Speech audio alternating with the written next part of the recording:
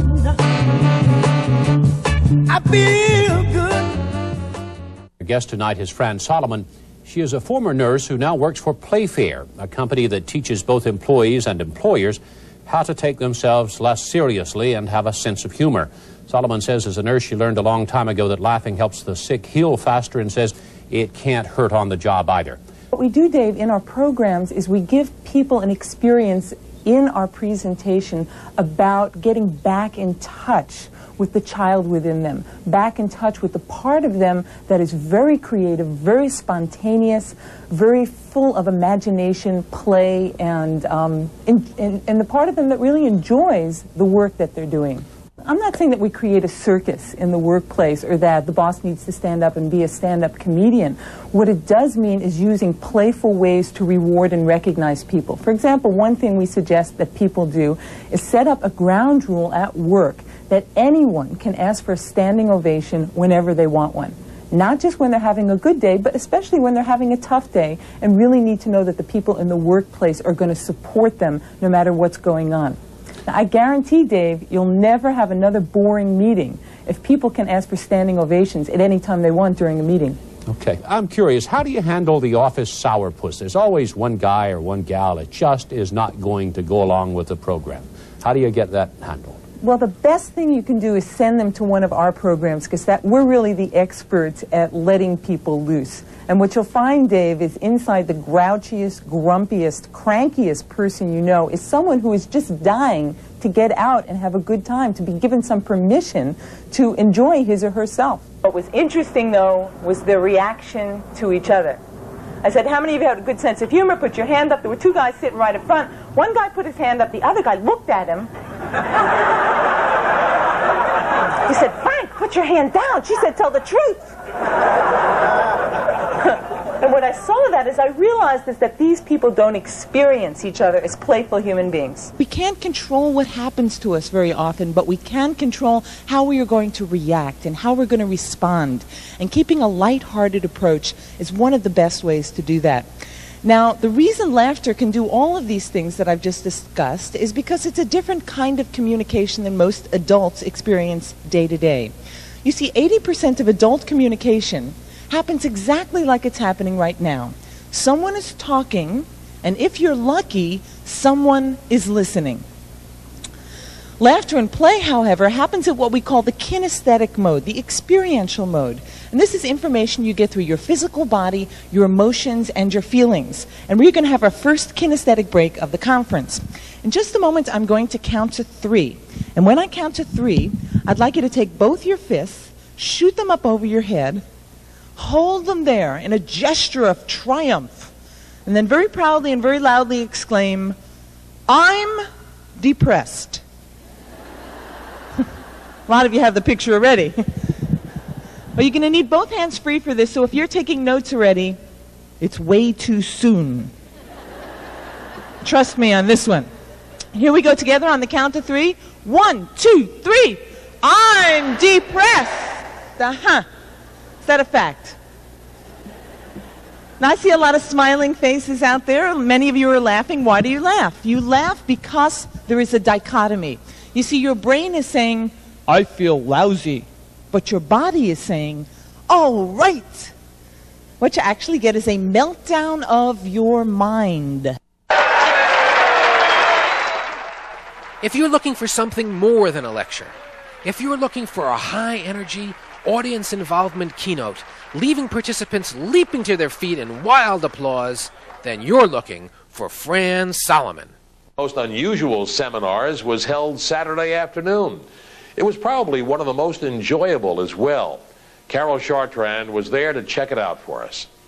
Work is no laughing matter. Well, don't tell that to Fran Solomon, Senior Vice Empress of Playfair Incorporated, whose company's motto might as well be all work and no play makes for a dull business. We created a model for team building and interaction in the workplace that promotes fun and celebration and joy.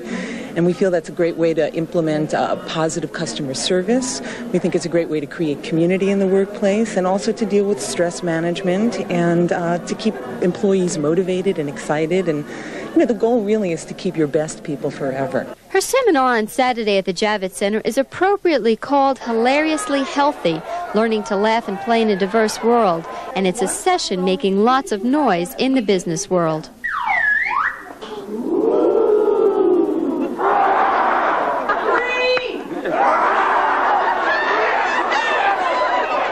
What else does this business humor consultant have in her bag of tricks? This is the dead rubber chicken pen. Now, if you hand these out at work and people start, filling out forms, or if you have a customer who comes in and they have to sign something, it's a recognition. It's a way of creating a sense of excitement. Formerly a stand-up comedian, this stand-up businesswoman believes that having fun at work is work, but it's work that reaps many rewards.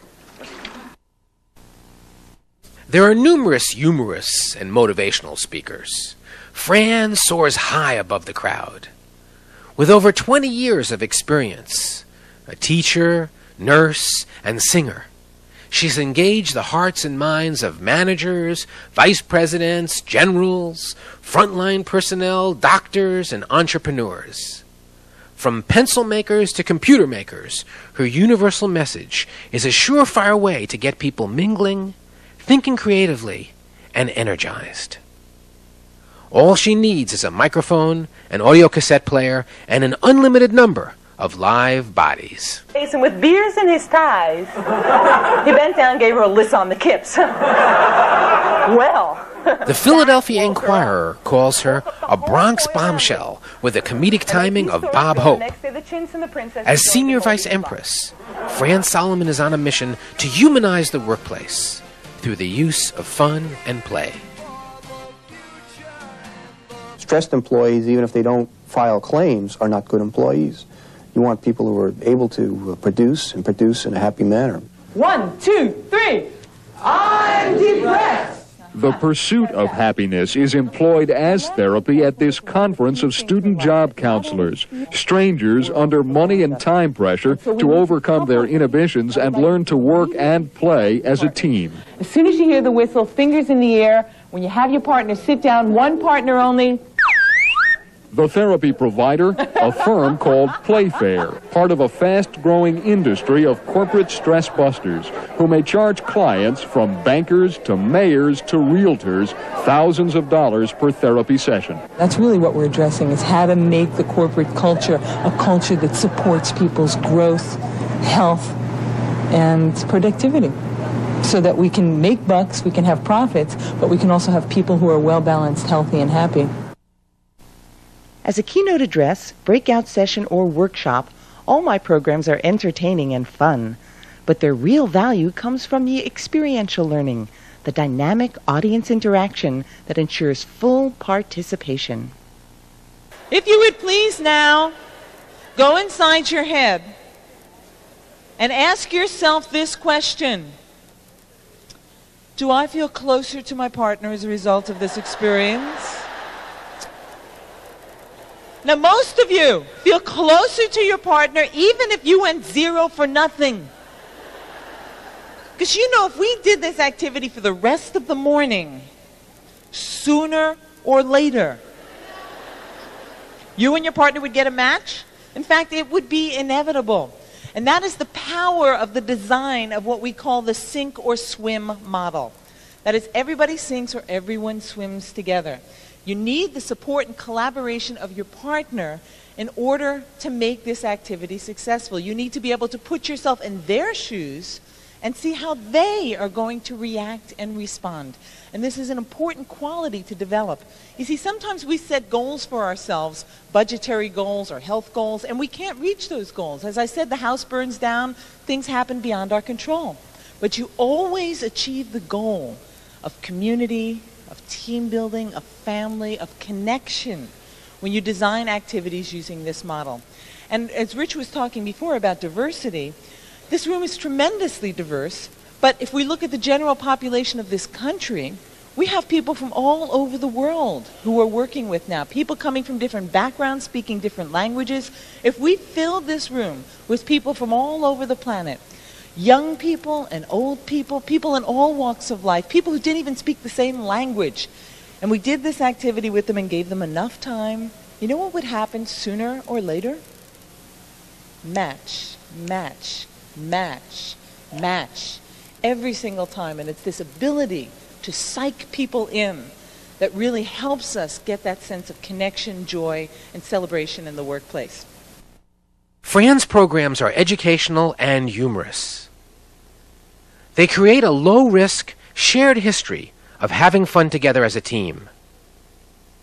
No one is ever singled out or made to appear foolish. The activities start quite simply, and soon everyone is participating. I'd like the full ovation. Let's give it a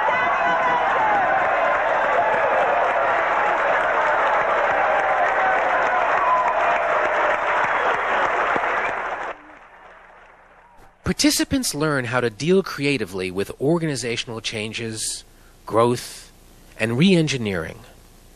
You'll experience firsthand how team building works, how to take an organization from apathy to exuberance, how to use humor as a pattern breaker to promote innovation and change.